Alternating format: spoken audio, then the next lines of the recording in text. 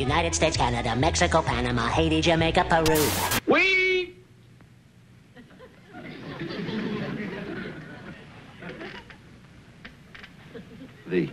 thee. Say this with me. This is the day. No. We can do this a little bit louder. We got more people. Say this with me. This is the day the Lord hath made. I will rejoice and be glad in it. Pastor Ken Whitten, he stepped on your toe a little bit, but at the end, it's just like, it's love. It's love. If you came to Idlewild for a feel-good sermon and a feel-good message, just join another church. Go somewhere else. Don't you forget how joyful it was to watch people walk down an aisle and get saved, to watch people get baptized. Don't look at your clock and say, you know, we're getting out later because we're baptizing longer. I think we better go somewhere where it's real small. Some of you are praying the devil away at night and you're not giving yourself to the Lord during the day. It won't happen. Submit yourselves to God. Resist the devil. Lostness is lostness. And there's many people, and people are lost in Miami just like they are in Mali. Let's do this together. Put your hand over your heart. Repeat after me. I, being of sound mind, do fully realize and admit that I do not now, nor have I ever, nor will I ever run planet Earth. Therefore, I hereby offer my resignation as general manager of planet Earth. You know how I love Jesus, and you know that I like baseball, and I try to keep it in that kind of perspective. Now, when I show it to you, you're going to go, that's nice. That's nice.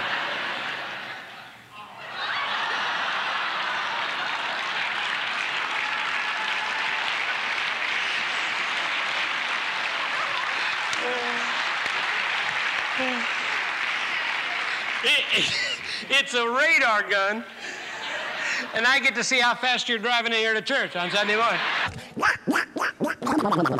He has a goal one day for all church orchestra for the trumpets to be in the baptistry. They keep playing like they are. That's exactly where they're going to be. Dr. Rogers went, just one of his helpers, and went on. And Rick went, Michael, come here. He said, you knew who that was, right? He goes, oh, I thought I did. He goes, it's Dr. Rogers. Why didn't you say, hi, Dr. Rogers? Why did you call him Jesus? He said, I don't know. I guess I just got confused because every Sunday he stands here and says, come to Jesus, come to Jesus, come to Jesus. He went, yeah, I can see why you got confused. Right? But when my four were growing up, Tara was the preacher. I know that's not very theologically said, but she was the preacher. Andy led the music. Philip took the offering. Kim got saved every week. I know it's true. He changed my life. He is the light. Oh, he is God's son. He is God's son. I have seen the light shining in the darkness. Now, we didn't bring you here today for you to watch some dirt to be turned over. We brought you here for you to catch a glimpse of the beauty and the glory of God so that you could know God knows you're here. 1, 2, 3. Yeah! All right. The ground. Isn't God good? And all the time. I'm in the middle of a sanctuary at Davis Island Community Church. Do you know when God spoke to us as a staff and as leadership, He gave us a ministry plan for the year of 1996. Prayer will be offered today by our guest chaplain, Dr. Ken Whitten, Idlewild Baptist Church, Lutz, Florida. Would you bow your heads? Southern Baptists have always known the tongue in your mouth and the tongue in your shoe got to go the right direction and the same direction. You got to walk your walk and talk your talk, because if you don't, you'll make a Titanic mistake. And I want you to give a great big, not only Tampa, but Lutz and Idlewild and Florida welcome. Would you do that to Dr. David Jeremiah? Come here, David. God has given to us at this church an opportunity for this city. He has released to us an open door. Isn't it easy to take something for granted?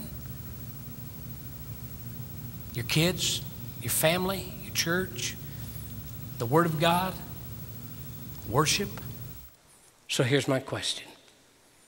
Has God been knocking on the door of your heart? I don't know who this message is for, but it's worth it to me if only one person said, you know, Pastor, I haven't committed blasphemy of the Holy Spirit, but I know this. The Spirit's speaking to me. The Lord Jesus Christ called me and my family to Tampa 11 years ago. We didn't come here to build a big church. God put a city on our heart. It's always been my heart to reach people for Jesus Christ. If you can't find any fault with him, you ought to follow him. I didn't say follow me. I didn't say follow this church. I said follow him. Do you know this Jesus? Do you know this Jesus? Do you know this Jesus? Do you really know him? Because when you know him, there will be a remaining and an abiding and an obedience and a love that comes with it. Stand with me, would you please? I want you to give a great Idlewild family welcome to our member, our friend, and someone that we're going to pray for even harder tonight after his testimony, Daniel Webb. Daniel, love you. Brian and Karen held mouth. They said that same thing. And yet, Lord, none of us know from day to day what plans you have for us. Little Pierce Andrew Whitten. Today's a good day for us. God bless you. They are fully aware that they are no longer in Mom and Dad's hands. Rick and Dinah, if you'll let me have Leah. Leah, can I hold you? Hi, buddy. How's it going? Ian Benjamin Fallour, and his name means discreet. And I'm going to tell you something. If you looked at me and watched me like this guy's doing right now, we would have one dynamic church right now. This kid has not taken his eyes off me. Let me hold my little granddaughter. How you doing? If I had one person in this church to pick, one, just one, I could only take one with me, and I was going to survive on the land outside.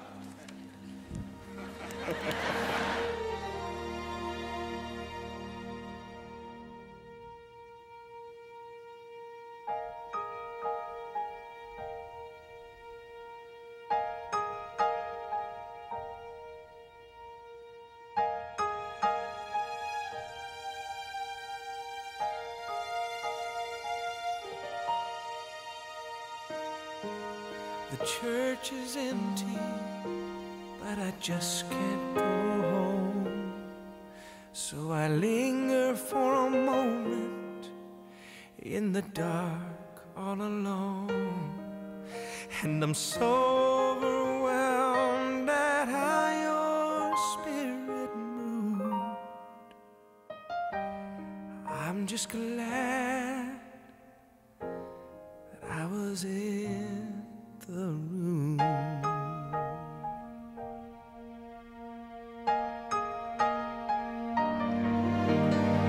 So many stories, and no one knows but you. The silent prayers answered tonight in these pews, and I don't understand how you do what you do. I'm just glad that I was in the room. Great God in heaven, how wonderful you are. Oh, you're still changing lives, and it humbles my heart that you would allow someone like me to play a small part.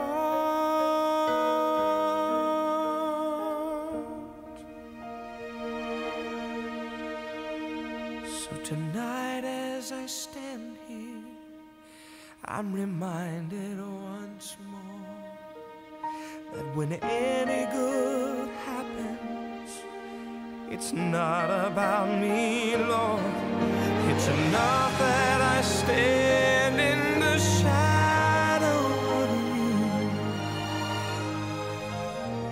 So I'm just glad I was in the room.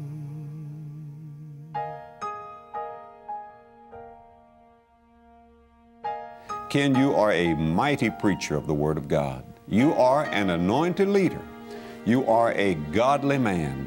And Jenny, you've been right there with him, and you're a part of the team.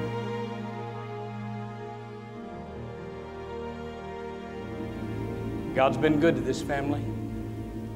We've seen people saved. We've seen people baptized. We've seen people being married right here at this altar of God. If these walls could speak, they would say to us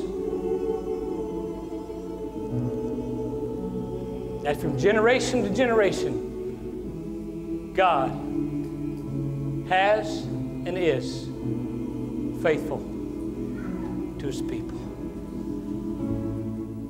In October of 1989, you and I met for the very first time. And we became pastor and people. And we continued walking that road to glory together and walking that road of faith. And indeed, it has been just that.